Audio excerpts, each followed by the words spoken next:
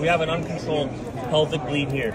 We could try traditional wound packing, but I want to really highlight the effectiveness and the use of the AAJT-S. So I'm going to orient this also always towards me. I lead with this edge here, and I'm going to go underneath.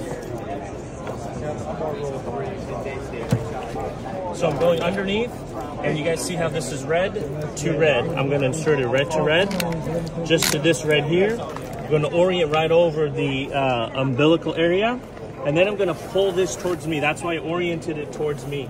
So I pull this, kind of like traditional tourniquet, you know, high and tight, but here I'm just pulling tight. And now I'm going to use this mechanism to just get it nice and snug. Don't need to go super tight. Now right here, I'm going to inflate until I get to 250 millimeters of mercury. So this is where we're inflating this massive balloon here that will help control this very difficult pelvic bleed. And as I can see here, it's starting to stop the bleed, and we're at 250. We can now continue to do further patient care, but this is right now the only device that will control a pelvic bleed through the basically an aortic tourniquet. So this is a junctional tourniquet, can be used in inguinal areas, aortic, and then obviously in the upper arms as well. So this is the B80 Task Trainer from Techline, and this is the AAJT-S.